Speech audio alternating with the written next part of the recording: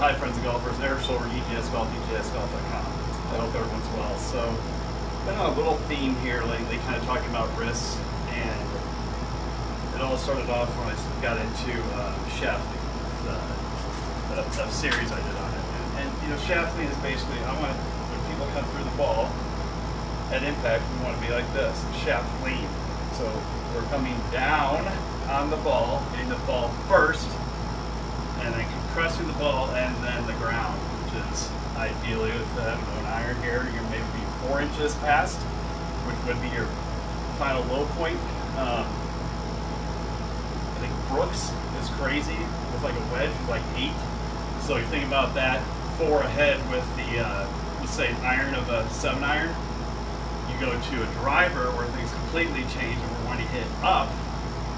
Your lowest point is behind the ball, right? So you're going up. So we want to be hitting down on these balls of a trajectory going down this club with our hands leading. So what do I typically see out of golfers? I have a theory that well over 95% of amateurs do this. This is how they square the club face. So I'm casting, and they're behind the ball usually, or maybe even if they're lucky. Okay, so 2 options to close the club face, I believe, mainly, right? A simple way. One, I can do this. I go to the top, and I can cast it like that, so I end up like here, right? Or the other one is I can go to the top, and look what I do here. Watch this club face. Look where I'm at here. How's that one? Compared to the person doing this, see how it's still open, and then they come in and have to dump it like that with their hands. So, big difference is, one, I'm turning the shaft, which I like to call turning the shaft to close this club face. Way different than rolling your hands that you hear all the time, like down here trying to roll your hands more. Boy, that is a proposition very, very hard to meet. How much do I do it? And anyways, here's the point. By down here, things are moving so fast. We have no control of what we're doing. That's why it's so important to set ourselves up in a great position. So, been talking a little bit about trail wrist extension in some videos I've been doing, which is, look at the trail wrist right here when coming down. It's extended. So I got this crease here, right? And when I come down to the ball, guess what I want? I want to still have that in there, like that. I don't want to be like this. If I'm like that, I'm in big trouble, okay? I want to be like this, and then I want to try to, if I'm only going about here, I would try to hold it past there. So, drill here. Now, here's the thing. When you're playing golf, okay, and you're here, and let's say you get here and you've got this compression here, when you eventually get to probably here, it's going to break. Like, we can't stop that. King Kong couldn't stop it. Okay, so there's just too much going on, too much speed. So it's going to eventually break, but we obviously in golf practice things different.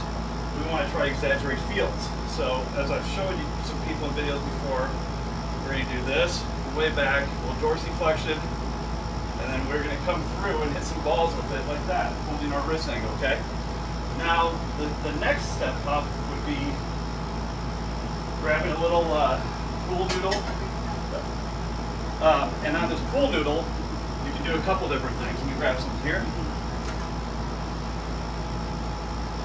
Okay, so the pool noodle, we're going to be able to tell ourselves how we did. So if I go like this, what I'm going to hit. Otherwise, I'm going to come like this, get it here, here, and I want to feel here when I get there. What is the big difference here in that picture? Look where I'm at here. Not like this, okay? So another, just stick something in the ground, put this over a pool noodle, protect it. But what you'll do is you'll just, same as that other drill, get this going back to about here, and here, hit that and stop. You're gonna find out your hands are left. If you're looking at it in a video, you're gonna see as you come through, the hands are gonna get hidden by the body, but you'll still see the club head. If you don't, you see this passing like this, coming through in your video, you're in trouble. You're not doing it right. So, in action, you would go like this. So I would probably rehearse it first here, try to get here, and then here, right? I'm left with one hand.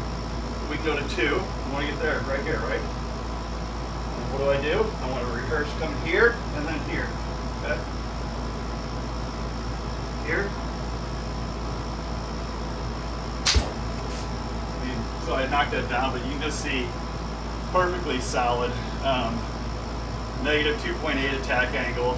I mean, only from this side to this side, knocked a 7-iron at 16.8 launch angle. I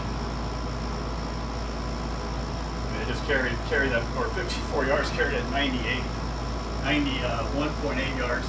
So low point, so I wasn't swinging as hard coming through it, was only 2.5 ahead.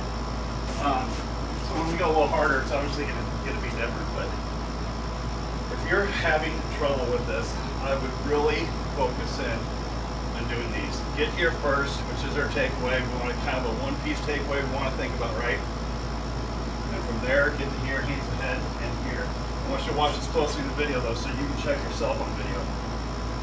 Watch how the handle's hidden behind my body, right? And where's the club head? It's still outside, right? That's what you're going to look for. The hand's hidden, okay? So, something else I've been pretty strong on my whole life with teaching is how our bodies move, right? And it's what I'm teaching the first thing if something's wrong with anybody, because this has to be fixed right away. So if I take the club back like this, you think I can come through with good shaft lean, turn the club and shaft lean. I mean, it's not going to work, okay? What are you going to do from here? You're going to start sliding, and you're going to cast this thing right away. And here's the problem for all of you: top the ball, hit it fat, hit it thin. Why is that happening? Any idea?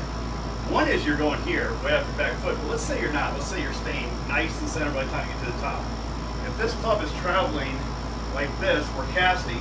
Look at it down here. It's coming up by the time it gets to the ball. So if you don't time it right, you're either going to hit behind the ball, or you're going to catch it on the way up. And you can time it out, and you'll hit it great. There's the reason, okay? We're casting, doing that, so the club's rising instead of going in like this. Boom. Look how that's going down first. See how different that is, folks? So, got to knock this out if you are doing any of this kind of stuff. If you are here, it's big trouble. What are we trying to do? We're trying to turn right over the ball, okay? So, those of you go, oh, I got to get weight shift back there. I don't know who said weight shift.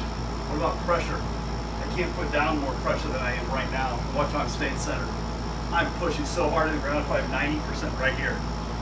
What do people have when they go like this? That's mass movement. There's no pressure, no power. So think about using pressure when you turn. Push in as hard as you can off that. Think about the power you're going to generate from that, okay? Pressure, not mass. You're always trying to build pressure at your feet wherever you're trying to get to. So on the way back, you're going to your trail heel, and most likely you're going to go from toe to heel after that, okay? Because your toe is going to allow you to push off, push back, and push this hip backwards, so you can stay right, so you're not really extending. Push this backwards, comes up, helps itself. Yep, clear, right angle, boom, we're gone. So, shaft lean started off with wrist extension, but folks, this is a must, okay? For most of you, it's not going to be easy to do. But if you do this every day, guess what you'll do? You'll get it, right? So, let's say you're just standing here. You want to figure out how to do this. Open the club face up. So open, come here. Now I want you to come through to impact. Right here. Now look at this. How about that? Would you like to be there? So this club's right out in front of you. Rotate it open, so you can start right here with your wrist fully hinged. Turn. Now go to impact. Why is this good? Okay, because most of you, the first time you're going to do this, you're going to end up like this. What's the problem? Where's this club face pointed? Straight up. What do we got to do? Rotate that shaft to get this club face like that. So when we go down, look at, I'm just ready to nail it. So folks, any questions? Erik Schjolberg. You can send me an email, EJS Golf, Erik at EJSGolf.com. But check out my website too, EJSGolf.com. Let me know if you have any questions and post a comment. Yeah. Thank you very much.